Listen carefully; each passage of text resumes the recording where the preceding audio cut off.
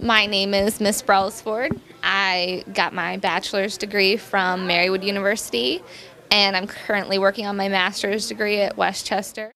I'm pretty easy to get along with. I'm really laid back, but if you don't do the work, you're not going to get the grade that you want. Difficulty, how's it graded? I grade based on a point system.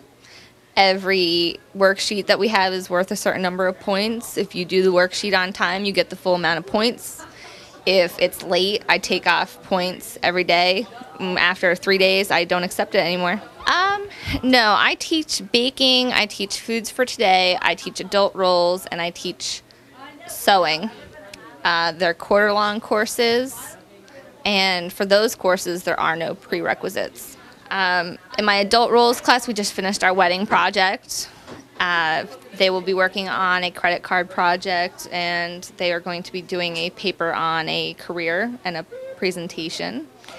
In my foods courses, we have a test for every unit that we do.